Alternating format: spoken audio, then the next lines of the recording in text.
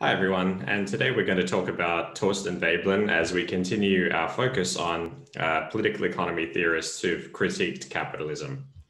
So today we're going to look at Veblen's major theoretical contributions. And one of the things we should consider really early on is that Veblen is the first theory so far that is mostly focused on consumption rather than production.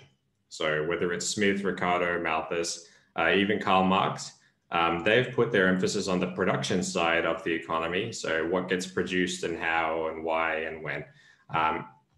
We're going to see today that even though Veblen is interested in production a little bit, he's mostly focused on the consumption patterns of certain classes of people and people's ability to consume. So just to give you a quick bit of background on Veblen, he was born in Wisconsin in the United States. Now his family are immigrants from Norway to the United States who had no English language ability at all. Veblen spoke Norwegian as his first language, and he first encounters the English language when he's interacting with his neighbors. So despite this very difficult background, what we can see is that Veblen's entire family, so his brothers and sisters, were academically successful. His sister's one of the first people to graduate from the university in the US, who's a woman. And his brother was a physics professor at Iowa State University, but neither of them will be as famous as Thorstein Veblen is. Now, the fact that he grew up around this Norwegian community, a lot of people have led this to say, well, having this outsider's view, having the ability to sit outside a culture and look at a culture kind of with a critical lens, was important to Veblen being able to construct the theory that he does in his book, The Theory of the Leisure Class, which we'll talk about in a minute. So why was he able to have such a unique perspective on American society? Maybe it's because of this unique childhood experience that he grew up in. So he eventually studies and goes to university, and he gets a PhD from Yale University in sociology in 1884. And then after getting such a high level qualification, he finds himself unemployed for 7 whole years. And what's the reason for his unemployment? Well, at the time, most professors in the United States have strong religious orientations.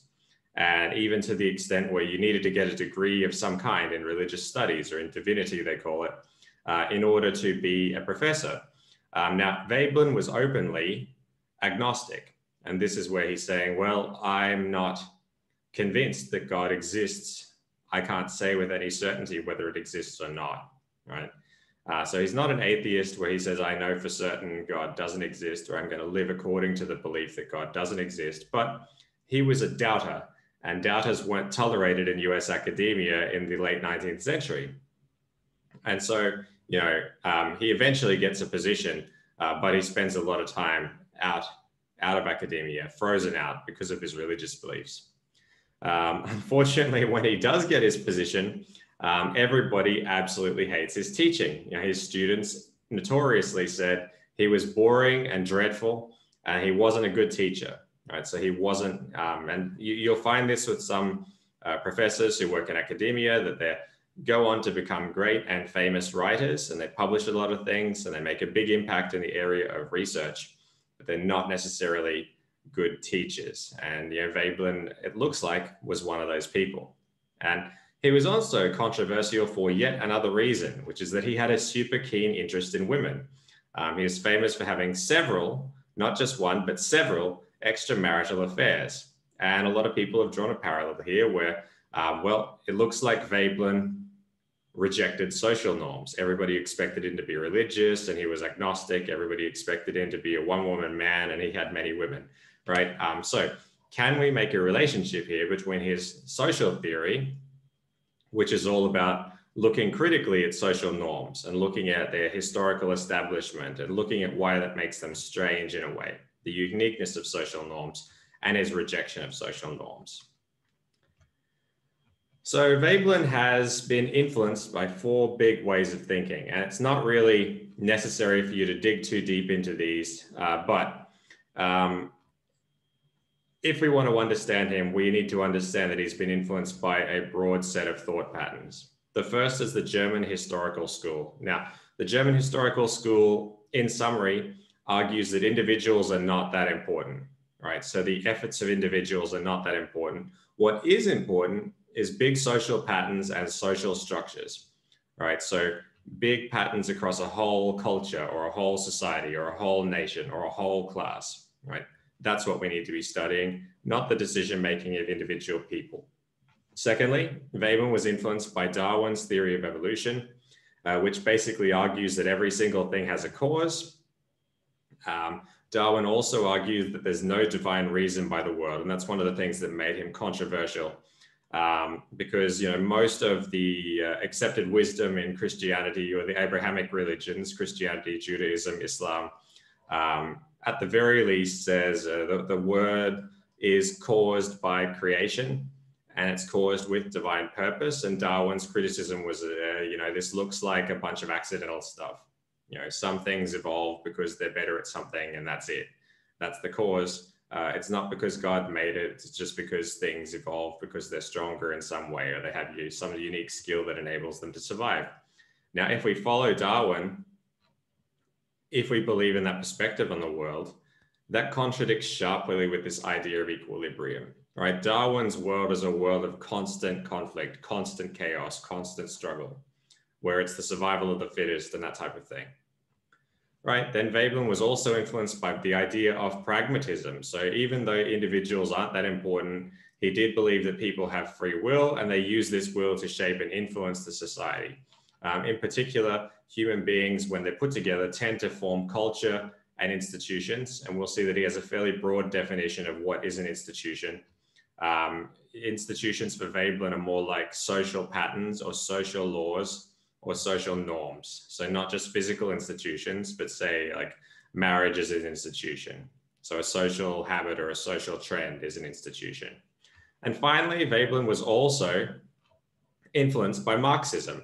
Now, he's not a Marxist, but we can see the influence of Marxism on his theory, this idea of a small number of owners who are kind of parasitic, so they're not producing all that much value, and they're controlling everything. And the people who suffer as a result of this are the productive members of the society, right? So that's an aspect of Veblen's theory that he's drawn from Marxism.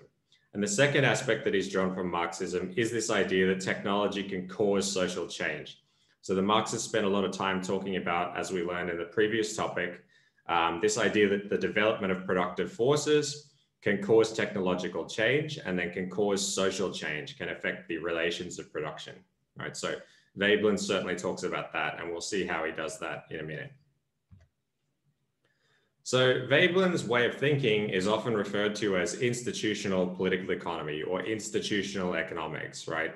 And how is it different from other ways of studying the economy? Well, as we've learned so far, most economists look at the economy as a static thing, so as a stable thing, something that's in equilibrium. So an economy is in order and in balance. And something that's separate from the politics and the society. So separate from the human rivalry and interaction that we call politics, right? And separate from social norms and culture and things like that.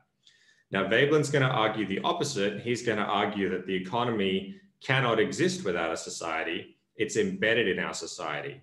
And therefore, these relationships between social and cultural institutions in the economy are crucial because they shape the economic decisions that we're going to make. They determine the way we think about the economy and the way we make economic decisions. And if we believe what he's saying, if it's true that there's a relationship, Veblen by extension says it's impossible to separate economics from the other social sciences. So we can't study the economy by itself. Economics is fundamentally flawed, and we can't study it as a separate thing from the rest of the society. And therefore the other social sciences, if they produce knowledge about the way human beings are, that knowledge is very relevant for the way we understand economic decision-making.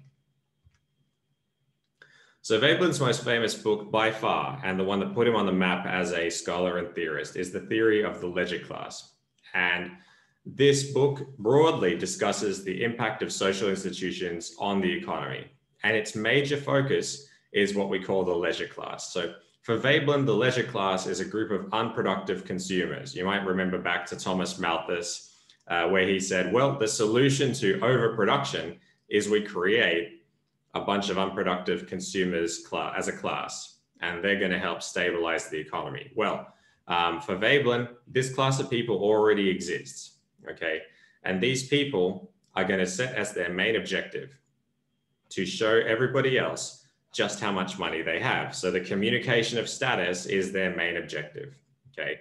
Let's contrast that a little bit to Marx from the previous talk. For Marx, the point of capital is to expand as much as possible, right? To expand capital and continue the cycle of accumulation. For Veblen, the point of the leisure class is to tell everybody how much money we've got and to show that through the decisions that we make in purchasing terms. So here's a quote from the theory of the leisure class. In order to gain and to hold the esteem of men, it's not sufficient to merely possess wealth or power. The wealth or power must be put in evidence, for esteem is awarded only on evidence. In other words, what's the point of being rich if you can't show the people that you're rich, right? For Veblen, this is the way the leisure class thinks. It's not just about having the money, you've got to let everybody know you have the money. So then Veblen invents a term which we call conspicuous consumption, which is the way that people buy things in order to show everybody just how much money they have and just what their status in society is. So where is their social position, right? So the argument here is that many purchases have very little to do with use value. Remember that Marxist distinction between use value and exchange value. And Veblen will say, well, if we're looking specifically about what the item does, we wear clothing, well, the very base level use value of clothing is to protect us from the elements, right? To make sure we don't freeze or get sunburned or whatever we wear clothing for, okay?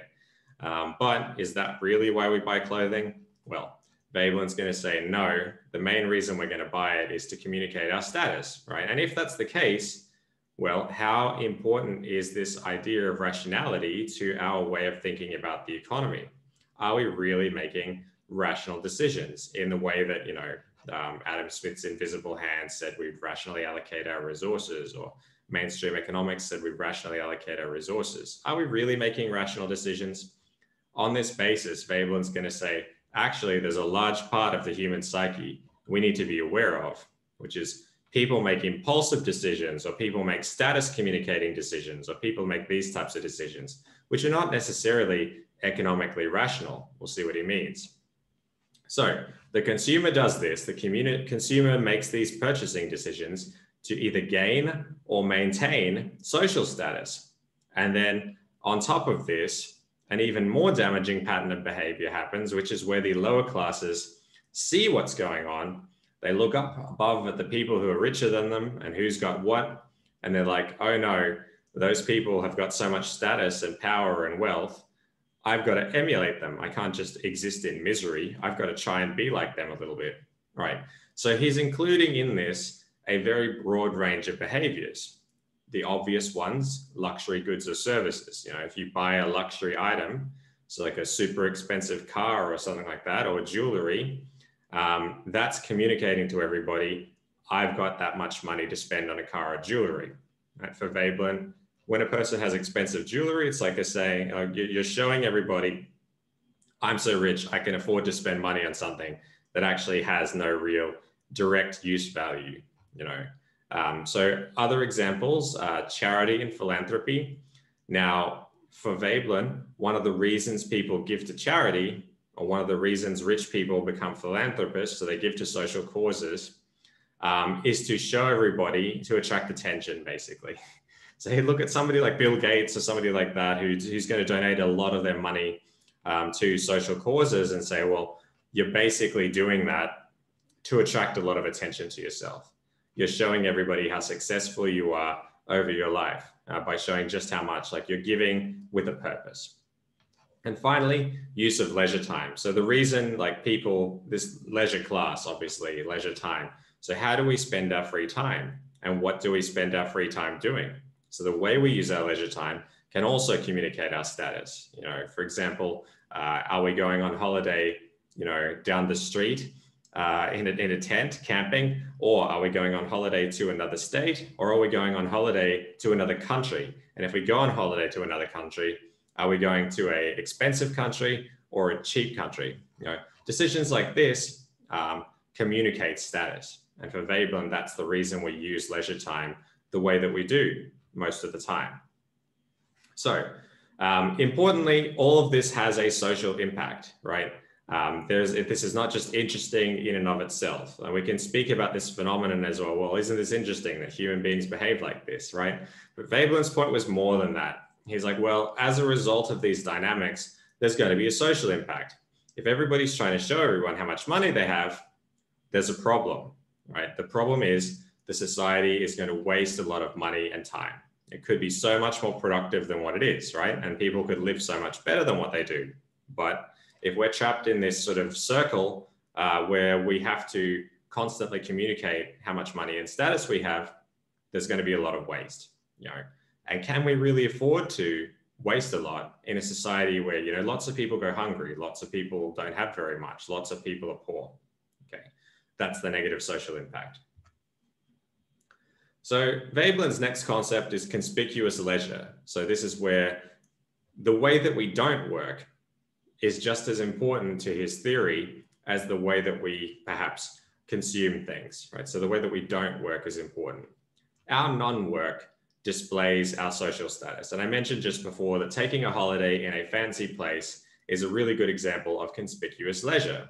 You know, let's say, well, okay, I'm from Australia, and in Australia, there's many beaches that are famous. Okay, and then there's, well, people go on holiday there and they just sit on the beach and then they go home. Okay, so that would be a fairly inexpensive holiday. From the hometown where I grew up, Brisbane, you can drive for about an hour and a half, sit on the beach, and then come back home again in an hour and a half. Okay, an example of conspicuous leisure would be, let's say I get on a plane and fly to Fiji, which is an island in the Pacific, in order to not participate in the culture, not see new things, not to meet new people, not to learn anything, but do exactly the same thing as I was going to do if I drove 90 minutes north, right? I could just sit on the beach and do nothing else. The difference is I had to fly there, I had to get a visa, I had to go to another country, right? But what's the important part about my holiday to Fiji? It's an exotic destination, right? I'm communicating to everybody else. When I come back to work, they're like, oh, you know, you traveled so far, you went to that place. What was it like? You know, so conspicuous leisure is important for Veblen. Why? Mostly because this is what motivates the lower social classes to copy rich people instead of overthrow them. Now, remember the last topic we talked about Karl Marx, and he's like, well, the inherent tensions of capitalism are going to motivate the working class to want to take the rich people and throw them out of power. Veblen is saying, actually, I'm not so optimistic about the working class throwing the rich people out of power. Actually, I think they're more likely to copy the rich people, right? Watch what the rich people are doing. And even if you can't do it exactly the same way, do as much as you can, right? So emulate the rich people. So Veblen's theory is talking about, well, where does this value of non-work, right? It happens in an evolutionary way. Right? So traditionally, if you were part of the leisure class, and what's an example of the leisure class? Well, the nobility were, if you're a king or a queen or part of the king's entourage of famous, important, noble people, you didn't have to do manual labor. So here he's describing European society where there are serfs and nobility and that sort of thing. Right? So nobility doesn't have to do manual labor. The serfs do have to do manual labor. And what this establishes is a norm where if you don't do work, that's a way of indicating how important you are. Okay, if you dirty your hands by performing labor, that shows that you're lower on the level of social hierarchy than other people. Okay, so here, I mean, like, we can argue that the nobility in the past at least did something. So they were given the responsibility of government, you know, the responsibility of statecraft. The difference, he says, is that now that we're in a capitalist society, over time, certain classes of people who used to have at least some purpose don't have a purpose anymore. Okay, so what good is a king or a queen today? You know, they don't seem to do anything. Okay, and this leisure class in general, his criticism of the leisure class is that they don't really contribute anything. Okay, included in this is the rules of etiquette. So, for example, when we show how polite or refined we are to everybody else, that's going to be included in conspicuous leisure. So when we're polite, Veblen's argument is like we're showing that we've got time to spend on communicating how sophisticated we are, communicating how polite we are, communicating how much time we've had to go to school and learn these special rules and norms of society, as opposed to the laboring class, which hasn't had the time to do that and behave in a sort of rough and ready way. Okay, so another concept that Veblen's noted for is the concept of Veblen goods. So this is where people have taken his theories and applied them. Veblen didn't come up with a theory of Veblen goods, but it's based on this idea of Veblen's analysis of the economy. So in mainstream economics, we know that if the price of something goes up, that means there's going to be less demand for that good because there's fewer people can purchase that good, right? Increase in price equals lower demand. Now, a Veblen good is a special type of good where if the price of a good rises, actually that causes a rise in the demand of good because it conveys a luxury status, okay? Fashionable clothes is probably the perfect example of this, where retailers are like, well, actually, there are certain types of retail brands that never, ever put something on sale, right? Luxury brands, where they never, ever discount anything, because if they do, like for cheap brands, like putting something on sale is a guaranteed way that they're going to get more sales, right? If they are trying to clear their stock before the next season's stock comes in, great, let's apply a discount, right? And then all the people are going to be like, well, that'll increase the demand for this good. So everybody's going to buy it and the goods will be consumed, okay? A Veblen good is never discounted because retailers actually find that increasing the price of this good increases the sales of it, right? So it's this opposite effect. So where prices of certain goods, when they fall, actually worsen the desirability of the good. And we can measure this, right? That there are certain special commodities in our economy where if their price falls, they become less desirable. And what that really shows is that the only reason people are purchasing these things is to show how much they've paid for those things. Then we have this Veblenian dichotomy, and Veblen mostly argued a dichotomy means something that's split into two. And so there's a distinction in Veblen's theory between institutions and technology and their impact on the economy.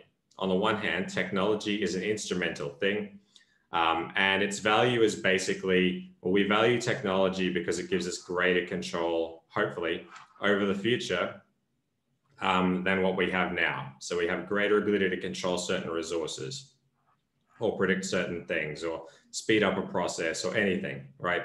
On the other hand, institutions are kind of even more important, I guess, to Veblen's theory, where these traditional or ceremonial behaviors really have nothing to do with this technological imperative. Like, why do we spend so much money on technology?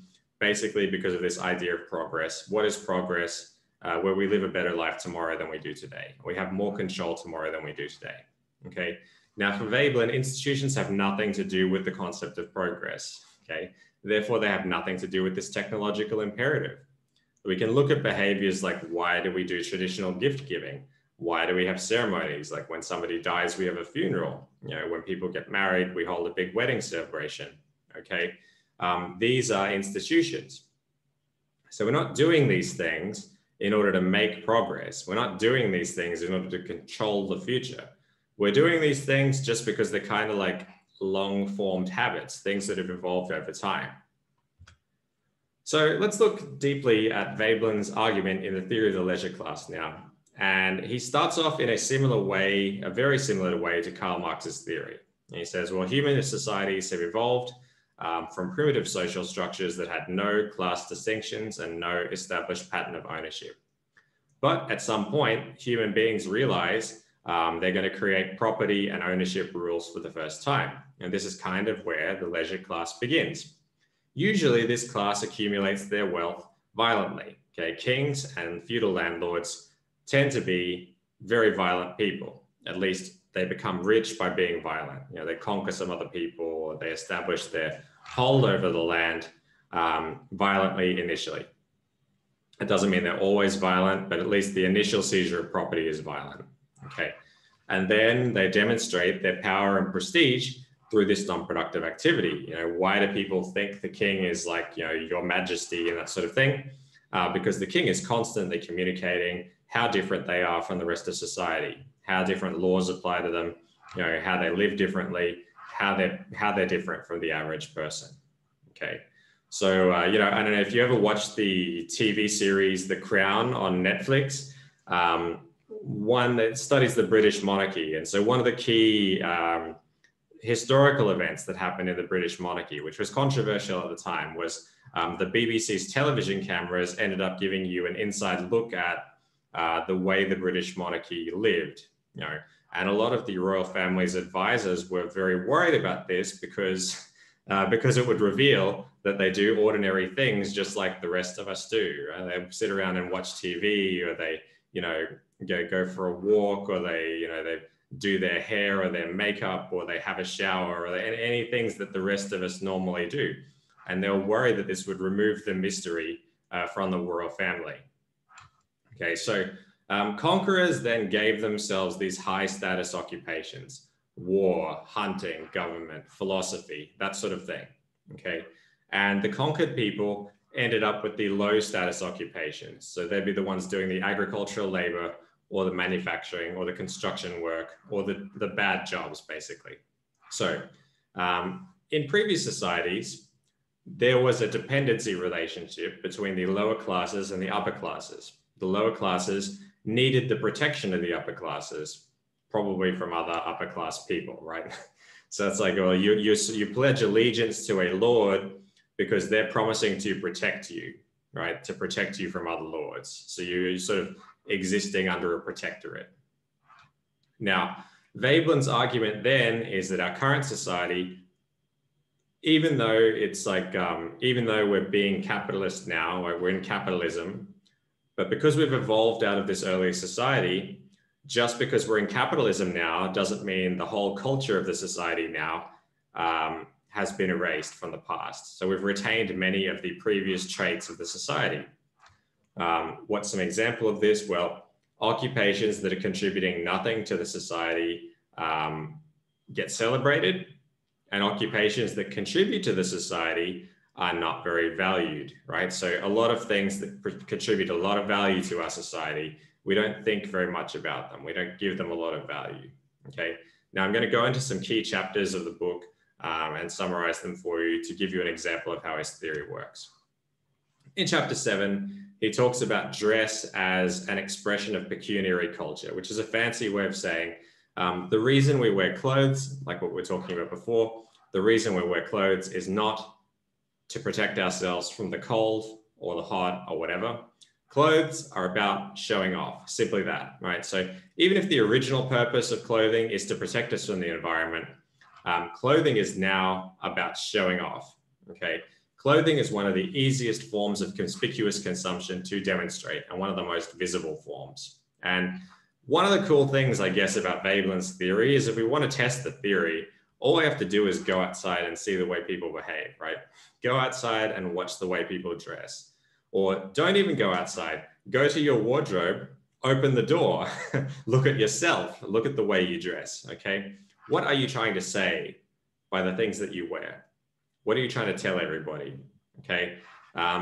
So we use clothing to indicate our social position, to indicate our status in society, and to show people how much money we've got, all right? The difference between branded things and non-branded things, okay? They perform the same function, okay? But if I remove the brand from something, you would consider it massively less valuable. And then that's what Veblen is getting at, is that the real reason we wear half of this stuff isn't because of the quality of it, it's because of what we are communicating to the rest of the society by wearing those things. Now, to make matters worse, Veblen will highlight that sometimes we wear extremely impractical things to do this, okay? Like I'm not wearing a tie today, maybe I should have. A tie is an example of a highly impractical thing, okay? It serves no practical purpose. It just kind of sits there, right? Why do we have this culture of wearing ties? Well, wearing a tie is like communicating status, that I'm part of this group of people that, oh, that's how I dress. I can afford to wear impractical things because that's how high up in the society I am, right? A working class person probably wouldn't wear a tie. Like if you're a manufacturing worker, you're probably not going to wear a tie to work because it's probably going to get stuck in something and get dragged into the machine or, you know, something like that. And even if it's not going to do that, you probably think, well, this is impractical. It's just going to get in the way. I can't be bothered with this tie. Okay. So we wear impractical things. Women's clothes is a much more obvious one. Like, okay, men, if we want to communicate our status by wearing impractical things, maybe we wear a tie, maybe we wear a watch. I don't know. A watch sort of has a practical purpose, so even that's pretty practical. Okay, women have all number of impractical ways of communicating their status through clothing, if you think about it. Okay, not many of the things that we have evolved in any culture really for women to wear are practical from a production-related standpoint. Okay, it's usually for communicating how much money the person has, and this is Veblen's point about clothing. Next, in chapter 8, Veblen talks about the industrial exemption and conservatism. So here he's suggesting that, you know, we get our institutions from the past. So these are things that are fairly broad. Social norms or political views or the culture that we're part of come from the past. They're long-run institutions. So habits and patterns of behavior that have formed over a fairly long period of time. One of the ways the leisure class maintains their dominant position is by supporting these things. And these things are not necessarily rational, right? They're not necessarily rational. They're not necessarily about maximizing production, right? The leisure class maintains these things and supports these things, even though they seem outdated, even though they are limiting how much production can take place, even though they seem like they don't really have any logical basis. It doesn't matter. Why are they doing it? Because they're maintaining their position in the society, they're maintaining their legitimacy, right? We're justifying our existence as the leisure class, you know, through reference to this politics or culture or social norms. Now for Veblen, this is why the leisure class tend to support the ideology which we call conservatism, right? So they tend to be politically conservative. They want to defend old customs, cultures, institutions as being valuable, important, because their existence is based on these institutions. You know, without these institutions, they don't mean anything as a social group, right? So there's a tendency for the leisure class to be conservative and to support conservatism. In chapter 9, he spends an entire chapter chapter 11, talking about luck. And the most obvious expression of luck is gambling. So when we gamble money, what does that tell the people around us? Well, for Veblen, that's saying, I've got so much money, I can afford to just basically waste this money and let chance determine whether I become richer or poorer, right? It's a simultaneous display of both conspicuous consumption and conspicuous leisure. You know, not only have I got money to waste, I've got time to waste on this money-wasting exercise. So gambling is a true zero-sum game. You know, we're not creating any new value. We're just taking existing value and we're making a bet, and one side's going to win and another side's going to lose. You know, so the winner gets everything and the loser gets nothing. It's a zero-sum game. Now, what's interesting in terms of its application is that gambling is more widespread than we realize in terms of the modern economic system. Modern finance is basically gambling, right? So you'll hear stock traders referring to making a bet on stocks or shares in terms of their position improving or getting worse, okay? And when a person gambles on shares, price going up, no new value is actually being created. You know, some people will win that bet and some people will lose that bet. You know, so modern finance is essentially like gambling. And to this extent, like Veblen is sort of highlighting the connection between luck and a major part of our economic system. You know, the financial system is a huge part of the way our economy works today. And then in chapter 13, we'll see that Veblen talks about the survival of the non-invidious interest. So Veblen says, well, if we look at most of our history, there are certain types of people for whom it's just not good if they work, right? We just don't think it's good. We study people's behavior and it's like, well, for example, it was seen as morally unacceptable for religious leaders to perform work, you know, in most cultures. And from the perspective of women, undesirable for women to work. So families indicate the status of their household. Like one of the major ways they indicate this is by whether the woman has to, quote, work or not. So if the woman has to work, that's like, oh no, she has to be involved in productive activity. Oh, that's an insult to our reputation. So now a capitalist reading of this situation is, well, it's good if the woman works. We need to maximize our production as much as possible. And if we're economically rational, we want to fully allocate our resources and get the best economic return for it. Now, Veblen's point is we don't actually think like that.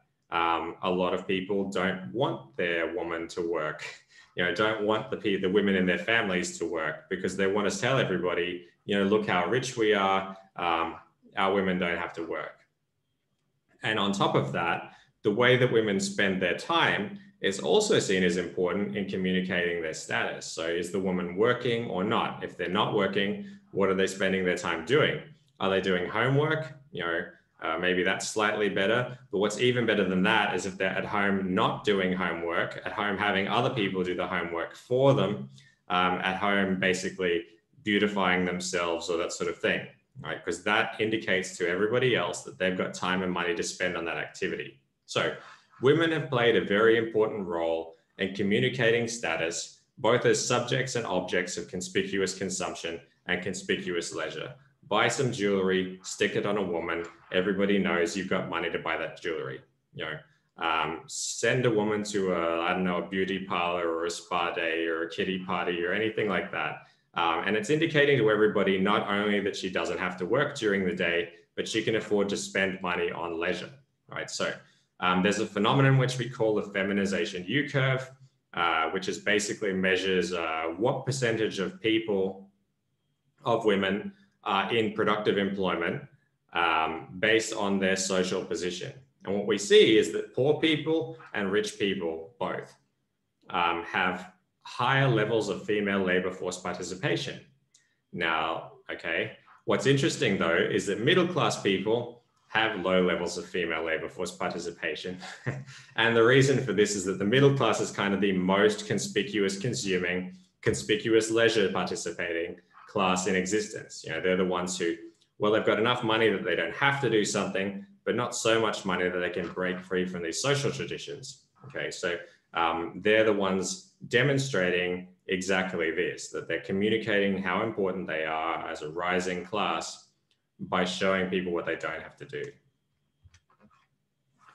In chapter 14, we talk about higher education. And here's where I'm kind of shooting myself in the foot because I'm in the higher education industry, okay? So Veblen provides a critique of the modern university and says, let's compare two institutions that look like they do a fairly similar thing, okay? University and polytechnical education. Now at the university, we're learning somewhat about abstract subjects, not always, but polytechnical colleges always teach practical skills. Now, universities are considered high prestige institutions. Polytechnical colleges are not considered high prestige institutions. And what's important about this is actually the skills that they teach generate significant value. There's ways of measuring this as like per unit of investment in polytechnical education, how much has production expanded and stuff, or how much value does the economy generate as a result of that.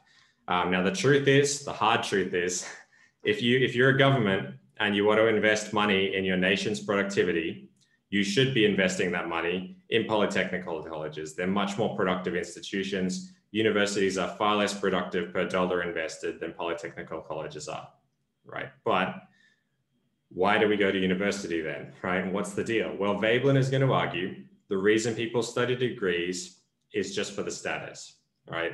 We want to go to university not necessarily to learn. And I'm not accusing you of this. Like maybe you're here for the right reasons, right? Maybe you're here to learn. Maybe you're here to get knowledge. But maybe you're here so that you can later on tell everybody you went to university, right? And when Veblen looks at the university, he's not seeing the knowledge generation. He's not seeing the knowledge transmission. He's not seeing the research.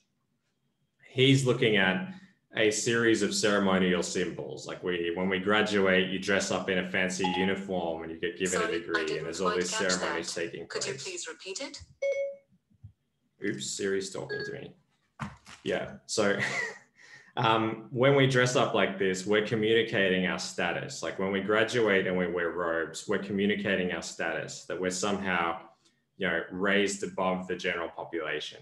And for Veblen, this indicates it's a leisure class institution. The fact that I have a phone that has Siri on it, I suppose, is a leisure class institution, right? I'm communicating by buying an Apple phone, that I've got money to spend on it over and above a regular phone. All of these, so basically everything that we do, not everything, but there's a lot of things that we do that we're just doing for the status. We're not doing it for the use value. We're doing it to show people how successful we are, or how much money we've got, or how much we don't have to work.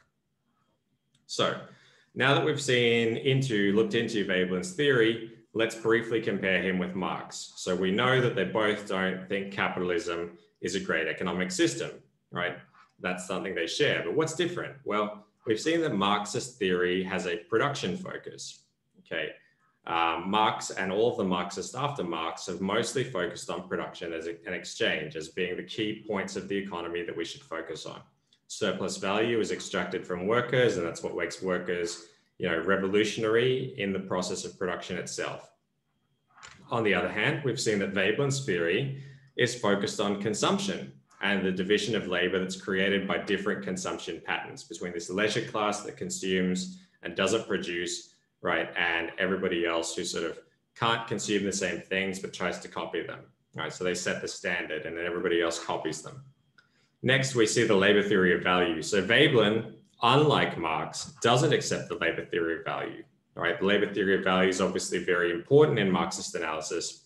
Veblen was a strong believer that as time went by, technology was going to become much more important than people, right? And that that would be an important part of the way technological change would influence our society. And then we have the concept of revolutionary change. So Marx obviously believed that even at his time was a revolutionary time, that the working class, by participating in this capitalist production, were going to become radicalized and were going to really want to overthrow the capitalist system. And it was the job of the revolutionary leader to sort of encourage the working class to overthrow the capitalist system. And that this was he predicted it was likely to happen, soon. Okay, now Veblen is a bit of a pessimist when it comes to social change. He's like, well, from what I've studied, the lower classes aren't going to try and overthrow the capitalist system. Instead, they're going to try and copy the higher classes, right? So maybe they can't afford a Gucci bag. Maybe they can afford an imitation Gucci bag. And then they're going to copy and imitate the higher class. Instead of thinking they're the enemy and overthrow them, they're content just trying to be like them, right? Or getting just a little bit of leisure, or getting just a little bit of conspicuous consumption, or having one expensive bag instead of having 10. So the leisure class is going to corrupt the working class rather than get overthrown by the working class. And that's a difference in their outlook. But there's many similarities between Veblen and Marx as well, right? One, their historical focus. So both Veblen and Marx look at capitalism not just as it exists now, but where did it come from, right? It's important to understand the historical development of capitalism if you want to understand where it's likely to go, right? How did capitalism come to exist as a social system is a really important question, especially from the perspective of both Veblen and Marx. Next, they were both highly critical of exploitation. Okay, Veblen and Marx in both theories strongly believe there's this unproductive upper class which is exploiting the working class, right? They might disagree about what's going to happen. Marx believes revolution is going to happen. Veblen believes social decay is going to happen. But they both believe that this unproductive upper class is exploiting the working class. And then both Veblen and Marx have a negative view about the consequences of competition.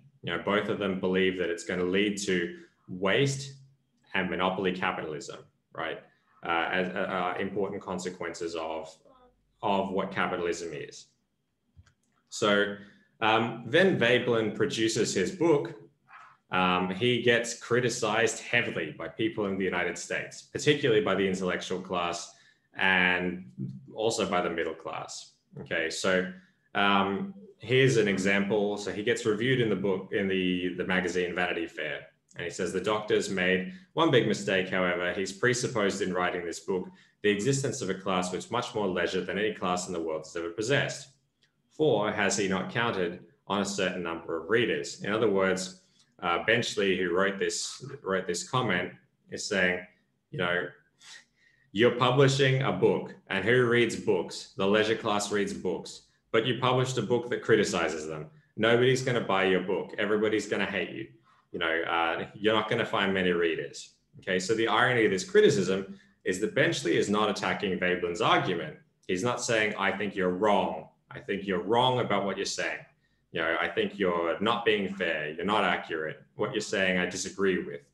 Rather, he's saying, well, the problem with you, Veblen, is you're not thinking of the productive, you know, the possibility. You're not thinking of the market.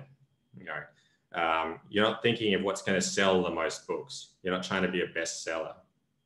You know, what would appeal to most intellectual readers? So Veblen's theories remain controversial, but they get some support in some subsequent studies. And most of these studies look at, you know, have looked at the behavior of working class people in rich countries. So an example is in Middletown, a study in modern American culture, and then Middletown in Transition, a study in cultural conflicts. In both of these books, the authors of the books basically looked at behavioral patterns in the working class. And the finding that they came up with is pretty interesting. What it shows is that working class families in these case studies would sacrifice on things like necessities. So they would buy less food, or they'd buy cheaper quality food, or they'd buy less clothing or cheaper quality clothing, as long as they could appear to be part of a higher class, right? As long as they could purchase things that gave them the appearance of being part of a higher class, you know, like they might have a shinier house or a car, or, you know, things like that, send their kids to the right school, whatever. But they would sacrifice necessities in order to communicate that they were part of a higher social class than they actually were, right? And if that's the truth, that's really interesting as a commentary on human behavior, right? It really highlights just how vulnerable we are to this sort of social pressure. On the other hand, Veblen gets praise from a fairly strange place. And Warren Buffett is famous for making lots of money as a business person, as an entrepreneur, right? Particularly in the financial system. And he said about Veblen that his theories have been proven correct by the modern financial system. So why is it that things like finance that produce absolutely nothing, right? We speculate on buying and selling of shares and securities and manipulating differences in price. That's basically what the stock market is, right? A totally unproductive activity. How does this totally unproductive activity dominate the world economy, even though it produces absolutely nothing of use? Now, Buffett ends up concluding, despite being a businessman involved in finance, his argument is that the US capitalist class are generally an unproductive class, right? They have limited social utility. There's nothing that they're doing that's that special. They just kind of parasitically exist and suck the life out of everybody else. So if we are convinced by Veblen, and maybe some of you are convinced by Veblen, if he's right, then when we create theories of economic behavior, if we base these theories on the idea that human beings are rational decision makers, we are wrong, right? Because nothing that I've just talked about for the last little while is particularly economically rational. These are vain people, narcissistic people, maybe, people who are really worried about the way others see them. Perception is more important than reality, okay? This is not economic rationality, right? So why, Veblen will ask, why do we base so many of our economic theories on economic rationality if we can show that people are not, even if they're economically rational sometimes, that they're not always economically rational? Okay, now, even Marx argued that capitalism was a historically progressive system, that it was better than all the previous social systems, right? That it's a force for progress up to a point, right? Marx obviously argued we needed to get to socialism and communism, but he said about capitalism that this is at least better than all the previous systems, and it enables our progress in a lot of ways. Veblen, on the other hand, has a much more pessimistic conclusion. He's arguing that capitalism is at its core a fundamentally irrational system, right? It reflects our deepest and most unpleasant impulses, and therefore it generates a number of negative outcomes as well. So one of the big problems with Veblen, that Veblen's identified, is this concept of social status. Now, if capitalism is all about people's drive to seek a higher status, there's a big issue here, because status is a zero-sum game as well, right? There is no win-win in status. We cannot all rise our social status, right? Social status goes up because you're above somebody that you previously weren't above, right? There has to be somebody going up and somebody going down. We can only become higher up if another person becomes lower down. That's how status works. Status means having more money, more stuff, more prestige than other people. And so a status-seeking society is a bit of a dangerous society because it's this ruthless game of competition. Everybody's trying to beat each other, and this is not necessarily going to construct a happy society or a harmonious society or a society that can work together for common success. Okay, so what we call status anxiety is when a person is scared that they're going to fall down in their social position. So you think you're here and you're going to fall down to here if you don't try hard enough. We're worried about being overtaken by people around us, that somebody who was worse than us today is going to maybe become better than us tomorrow. Okay, so Veblen's really worried that the society is defined by this status anxiety where everybody's constantly panicking about who's getting ahead of us. And that's going to lead us down this path of making extremely irrational decisions about the way that we spend our money. I'm not sure if you pay attention to classic rock music, but I've listed Bob Dylan's Like a Rolling Stone here. And it's one of the more impactful songs of the 20th century. Because to explain, recording artists at the time used to make like 2-minute songs or that sort of thing, because it was easy to fit that into a radio slot and easy to get publicity. Now, Like a Rolling Stone is about a 6-minute song, right? So it's a long song, and that wasn't commercially viable until Bob Dylan made this song. And the story of the song is basically about a rich woman who loses her social position. So she was rich and she becomes poor. And Dylan has a bunch of lines in the song that sort of mocks, in a way, the fact that she, used to have this status and now it's gone. So he says, once upon a time, you dressed so fine, threw the bums a dime in your prime, didn't you? It's talking about what Veblen talked about. She's using charity to communicate her position of power. Hey, look, beggars, I'm the rich person who gives, and therefore I'm better than you. I condescend to give you some money, right? That shows me that I'm higher up. That shows you that you're lower down. That's the relationship. Charity is about status. And then in the situation where she's fallen down, he says, now you don't talk so loud. Now you don't seem so proud about having to be scrounging your next meal.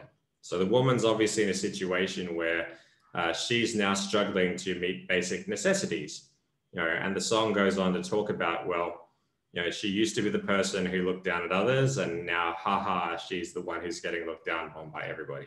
If you want to check out the song, I've provided a link to it there. You can just Google it as well. So what's wrong with this conspicuous consumption stuff, right? Especially high levels of conspicuous consumption. Well, there's a few issues with it that we should be really aware of. The first is high levels of conspicuous consumption are often related to high levels of income inequality. We've just said that status is a zero-sum game. It's based on the idea that I'm more important than another person, and that's how status works, okay? In order for the economy to be structured in such a way that some people are just more important than others, that requires income inequality. And income inequality, as we'll see and as we have seen, creates problems. Secondly, the idea that goods and services, when they're produced and purchased for social prestige rather than utility, is a problem too. So, we start thinking of, we start structuring production around prestige all the time, we become more useless over time, I suppose. We start losing our abilities to do things. Okay, so let's imagine the entire economy starts revolving around people who were chasing prestige. And I'm saying, is it too late? Maybe that's already our economy. It's possible. Think really hard. How much time do we spend chasing prestige and status? how much time do we spend making ourselves better and more productive than we used to be? Making the society a better place to live for everybody, rather than trying to dominate other people through our gains in status. So if social status is a zero-sum game, which it is, what that means is that when we spend money on social status, we are causing an economic loss, at the very least, to some people, right? And we're spending money on raising or lowering our social position. The ultimate result of that is that society is going to lose. Okay, when we invest our money productively, we can argue, yes, maybe that benefits some people more than others, but everybody is still benefiting. Money spent on status only benefits one person and hurts the other person. So it's much worse. So if you're the government and you're worried about conspicuous consumption, what's some examples of some stuff you can do? Well, there are things like luxury taxes. So we can identify certain goods that are status related goods, expensive cars, expensive clothes, expensive whatever. And we can stick a tax on them, right? Make them more expensive. And one of the benefits of that is that government gets some revenue too, okay? There's progressive consumption taxes. So if we could somehow record how much people spend on this conspicuous consumption, we could start taxing them more per dollar they spend on conspicuous consumption, right? So the more as a percentage of your budget you spend on this conspicuous consumption, we artificially raise the price of those things for you, right? We could also just attack the problem by reducing income inequality. If people, the more unequal people's incomes become, that raises the ability of some people to show everybody else how much money they've got and lowers the ability of others to show everybody how much money they've got. So any policy that government makes that attacks income inequality, economic redistribution would definitely address, I've said fix, but at least address this idea of conspicuous consumption and reduce its impact. So irrespective of whether you completely agree with Veblen or not, what are some bits of wisdom we can take away from his theory? Well, I think we can agree that capitalism is not always a rational system. There are definite limits to its rationality, and also it's not always a productive system either. We have a tendency to waste money quite a lot on some pretty stupid things, just chasing status and prestige, right? Second, that status-seeking behavior is strange. Yes, it's weird, it's not productive, there's lots strange about it, but it seems like it's a very important way about the way human societies work. At the very least, it's a problem we've inherited from our past, and it's something we need to think seriously about. Well, what are we going to do about status-seeking behavior? Just let it exist and let it take over our society? Or do we have to work together in some way through government or through some other instrument to address it and do something about it, to reduce its impact on our society?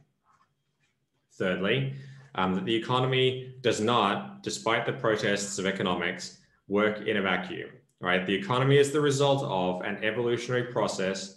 It's the result of how our history has shaped our existence today, right? How our society works, the social rules and norms, the customs and culture, right? All of that shapes the decisions that we make.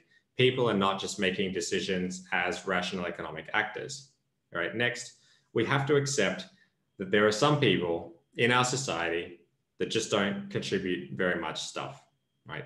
They don't do much. They don't make contributions, but they still get rewards. And it's kind of amazing, isn't it? In a rational society, you'd think only the people who produce stuff get rewards, okay?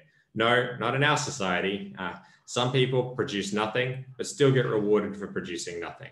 And that's a fascinating thing, right? Thinking about why that happens is really important. Lastly, the poor don't always do what's in their best interests, right? And this is something that Marxists struggle with, I guess, is that, well, if the poor people really realized their best interest, they'd probably be much more aggressive with getting rid of the rich people, okay? But what do we see them doing sometimes? Veblen argues that they copy the rich people. So they're trying to imitate the habits and tastes of the rich people, right? They're sort of communicating sometimes to their fellow poor people that they're better than what they actually are, as a way of saying, oh, I'm not the worst person. I can feel better about myself because, maybe I'm not at the bottom. A good example of this is that irrespective of a person's actual economic position, a large number of people who are not anywhere near the middle of society like to call themselves middle class, right? Now, why is that? It's kind of a status thing. Like if you were talking objectively about your position in the society, maybe you describe yourself differently. But the reason more people say that they're middle class is they want to be in the middle. They don't want to admit that they're at the bottom, right? They don't want to admit they're at the bottom. So status is a major part of how we identify ourselves, right? How we identify our own position in the society economically. So that's it for Veblen. And we've talked a lot this week about consumption patterns and the way that people think about consumption and the way that humans' existence is and how that shapes the way the capitalist system works. You know, Veblen's pretty pessimistic about the idea that we can reform the capitalist system in a beneficial way. And next week, we're going to look at Keynes, who's going to say, well, maybe not everything is lost. Maybe through some government intervention, capitalism can be saved. So you've got to decide who you believe. Are we headed for a revolutionary future? Are you a Marxist? You know, are we stuck in this permanent chase for status? Do you follow Veblen? You know, or do you think capitalism can be stabilized through the government? Are you following Keynes? That's the big thing to think about in the next little while. Thanks everybody for listening.